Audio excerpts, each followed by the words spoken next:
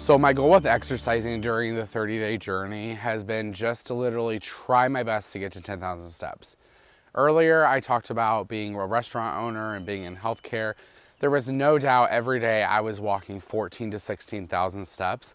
And when you do that, as well as eating, it kind of counteracts. But now that I'm so sedentary because I work for y'all, behind the scenes on the computer and all that, I'm barely getting, like me and Lisa, head coach Lisa talked, 2,000 steps a day. So just being able to get outside, we have a sportsplex here in our city to walk the sidewalks, hiking trails we can, and then also our property and around the lake. I've been doing that to try to get up to at least 10,000. Have I been successful every single day to do it? No, but it's still a goal to have. I encourage you right now, try your best to do something better than what you've done. If that's 2,000 steps a day, do 2,500 steps a day. If that's eating out 4 times a week, eat out twice a week. If that's drinking regular soda, switch it up to diet soda or just to water. All these small, healthy goals that we do to ourselves will give us the results that we need in the long run, and it's something to work towards. Because I don't know about you, if I have a goal to work towards, I am crushing it almost every time. All right, let's do some real talk. A lot of you probably have realized what is the scarring on my head, what's going on with that, and I have what is called dissecting folliculitis. And really the number one thing, it's an inflammatory disease. Like, it is a skin disease, but it also is inflammatory.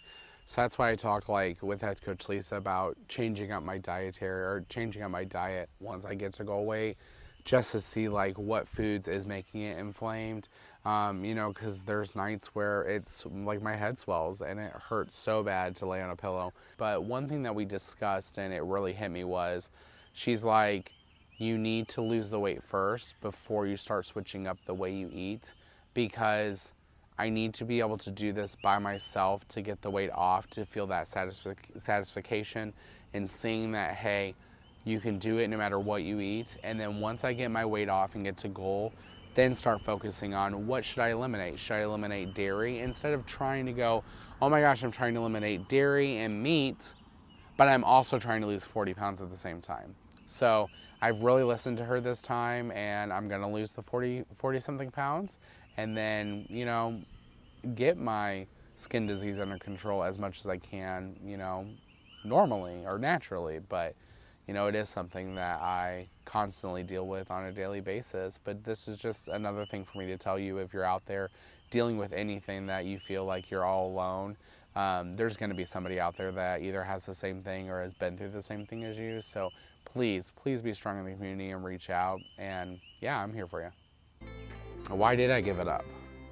And that's not me saying that it's easy. That's not me saying that, oh, losing the weight is easy. Keeping it off is hard. And everybody that I've talked to that is in maintenance tells me it's hard. It's a journey. It's a battle. I've thought about this myself. Getting back down to goal weight in 2022, it's definitely going to be doable for me. But what's going to happen if I give it up? What's going to happen if I fail again? And really, that's been weighing heavy on me as I've been in week 3 of this 30-day journey. And I hate to really be vulnerable and bring it up, but working for a health and wellness company, there's been times when I've gained my weight that I've thought to myself, do people really believe me when they say I am the community manager for Healthi? Do people really believe me that I know what I'm talking about? Once you've had weight gain, it's something that nobody talks about, because we're still in this space. We're still doing it. And for me to be able to tell you, hey, Susan, if you track your food, if you track your water, this is the result you're going to get. And they do it and they see the result and they come back and they say, wow, that works. Why haven't I been able to do that? Why have I gained back 40 of my 60 pounds? And why has it taken me until now to lose this weight? Since 2019, it's 2022. No more excuses. So this is me telling y'all, send me a DM, be like, hey Jordan, are you okay? And I'm gonna be like, yes, here it is. And if you guys haven't already, follow me on my regular social, Clyde's Daily Life.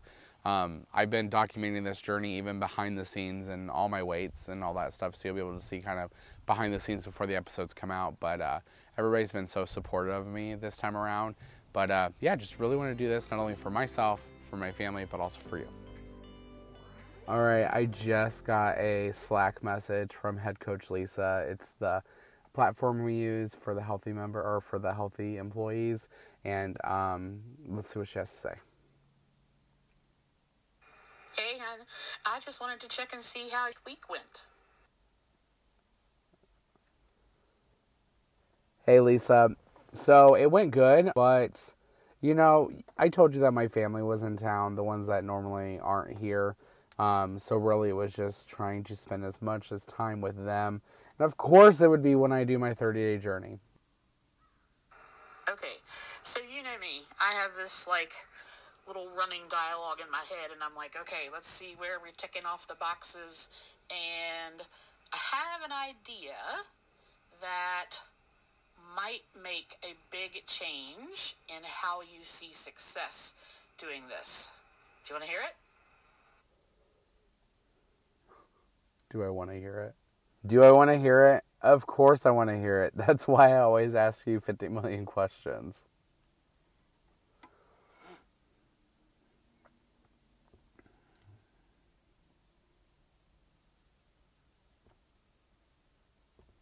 Oh. So I don't think that you've done anything wrong at all.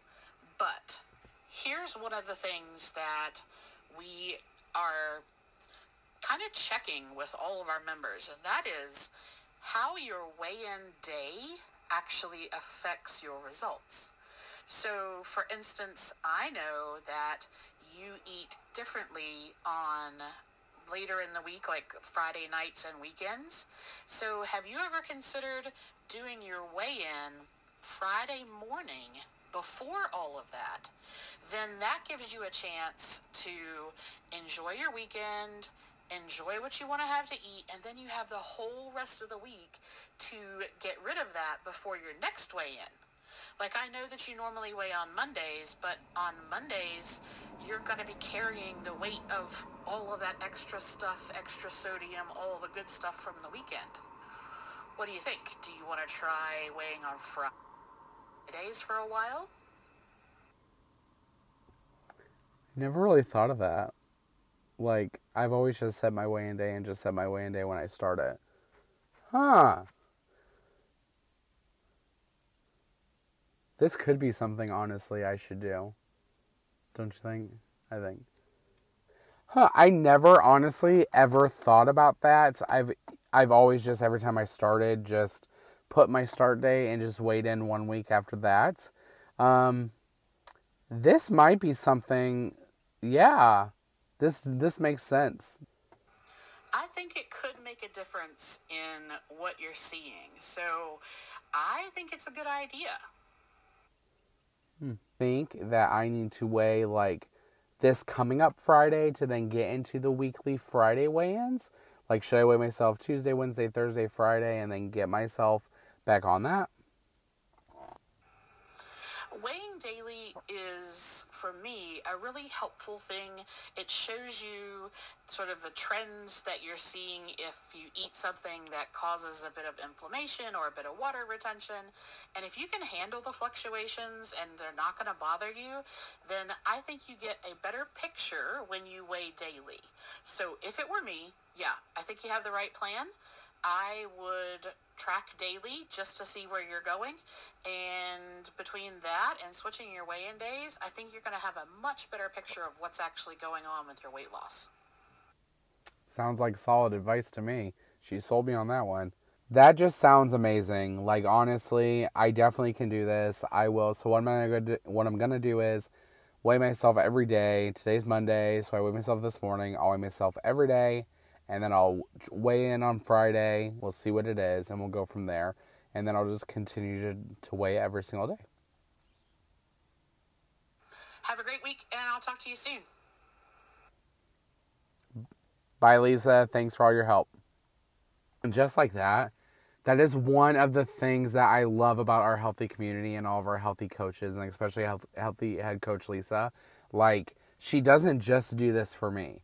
She helps out every single one of our members that reaches out to her and gets that one-on-one basis. You don't get this anywhere else. So it's not just a perk for being the community manager. It's a perk of being a healthy member. What's up, healthy family? Community Manager Jordan here. End of week 3, recap, weigh-in day, whatever you want to call it. All I can tell you, it's in the books, and I have never been more excited and thrilled in my life.